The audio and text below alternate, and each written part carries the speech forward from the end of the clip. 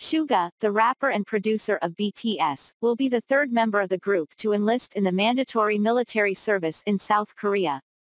This has been reported by several South Korean media outlets, who also revealed that the idol has something special to say goodbye to the army. After J-Hope joins the military service, Suga will be the next Bangtan member to go to fulfill his duties as a South Korean citizen. This has been reported today by numerous media in his country, who also revealed other details about what activities the artist will do before he starts serving in the military. The tour that Suga has announced worldwide will be the way in which the idol will temporarily say goodbye to the army. In addition, he is also expected to release a solo album or single. Naver reported that Suga prepared his tour to say goodbye to all his fans, as his enlistment date for military service will be this year.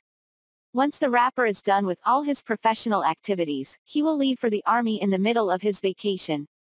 Let's remember that the BTS member will do a different military service. He will do it as a civil officer. This is due to his medical history and the shoulder operation he suffered, which prevents him from doing certain physical activities that are commonly done in the military.